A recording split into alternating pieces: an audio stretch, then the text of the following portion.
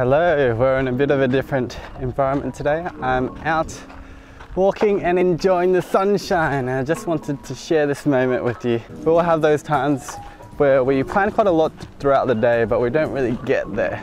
And today's just one of those days. I had a lot going on this morning.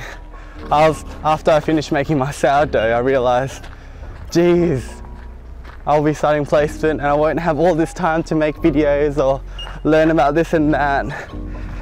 And I just needed to run away for a moment. And that made me realize that we all have a choice to take a moment out on a break. Because especially when you're going through a day, you're not feeling amazing, you're not as productive as you'd like, you're constantly getting distracted.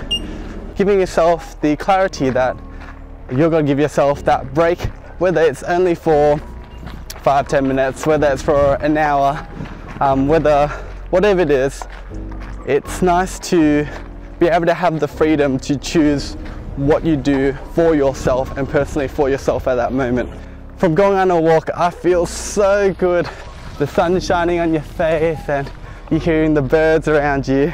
You're seeing people out and about, happy. Yeah, it's a nice feeling. So if you're watching this and you're on a break from study, you're a bit less productive than you'd like, or just finished work and you have some other commitments but you really don't feel like it, maybe take a moment to think about what you want to do for yourself.